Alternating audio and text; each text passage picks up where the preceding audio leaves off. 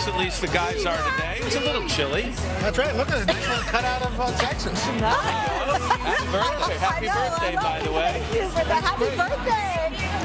Well, coming up, we're having breakfast with the Daily. Oh, yeah. Love that. It's one of our favorite meals to prepare. Well, there's some controversy There's a about story that. behind it. We're going to hear it later. During the segment. All right, but first, this morning's top story. All right, Al, thank you very much. Coming up, how's this for a little star?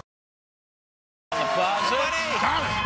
Yeah. Such a good boy. He really is. All right, good boy. Well, coming up, we're going to catch up with the star-studded crew behind Broadway's. Sarah, good morning. Good to see you. Of course, we've all cleaned our homes, but there's a better way to do anything. Right. You're talking to the experts. And you're going to clean. All right. I told you I still have the old school mop with the string. I know. I know. It reminds me of childhood. No, this is your new old school mop. Okay. So here we're going to mop a wood floor. All right. Okay. But we have to prep first. First, we have to sweep the floor or vacuum it. So don't just launch in with the mop. You have to sweep it first. You got to clean before you clean. Okay. Okay. The floor. So this one's for wood floor, and then we need to mop it up with hot water. All right, so we've got our mops here. You like this one from HGTV? This is the only mop you need for any floor. Yes, it's called Wonder Mop. It's a microfiber mop. All right. It's the newest, latest, and greatest, okay?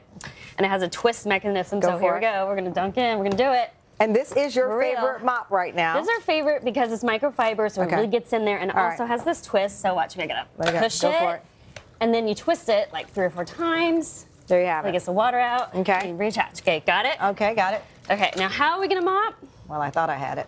Okay. Is this a trick mop? You got it. You got it. They're just right here. Right here. Push it. Oh, there you go. Okay.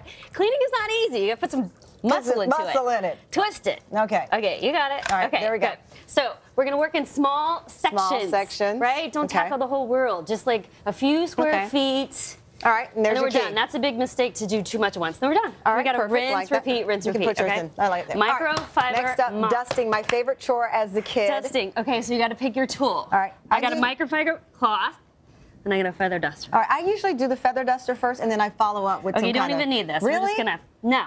Okay. Those are done. Microfiber cloths are the best. They pick up dirt. They pick up dust. And here's the technique that you do. Okay. All right. So I'll show you they can do it. So you want to spray your cloth. See, I'm doing it all wrong. I always spray the surface first. I know, it's so tempting. But no, okay, a little here. And notice I'm going to go all over the surface. Ready? Okay.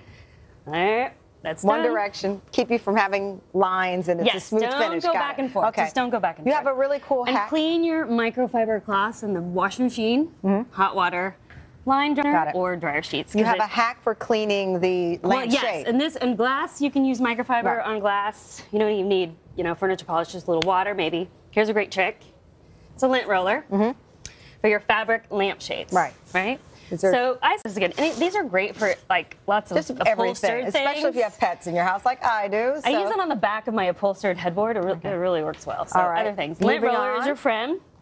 Okay, we're going to vacuum. Of course, everybody thinks they know the perfect way to vacuum. It's just move it straight up and down, right? Come on. I mean, you'll get it done, but there's better ways. Okay, so come around here. I'm going to show you some prep. We got to prep a little bit. We got it clean. So now we've got a clean vacuum. All right. So how should we? Should I do it? You want to do it? Well, yeah, I do vacuum. Not this. Here's your power switch. And then, this is not my vacuum. Okay, so this is all back technique. No, I just do that. This is what I do. Okay. So what am the experts say, you just go straight lines. Straight across. Like a grid. Just straight. Okay. Then you're going to turn my house is 90 degrees and go 90. Yeah. Thank you, Sarah. Don't do the fan. I will have a much cleaner house around 5 this afternoon when I get there. Thank you. We're back in a moment. This is Today on NBC. Stay in the line. Keep it smooth. Thank you.